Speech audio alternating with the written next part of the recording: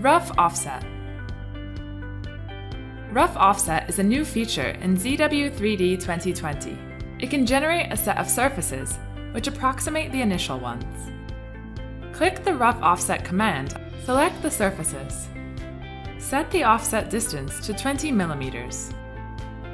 As for the direction, you can keep it blank.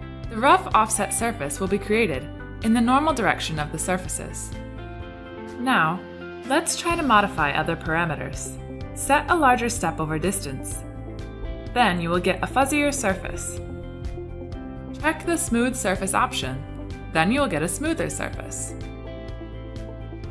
Put the surfaces together and see the difference after rough offset. It can help you to do the casting design more efficiently.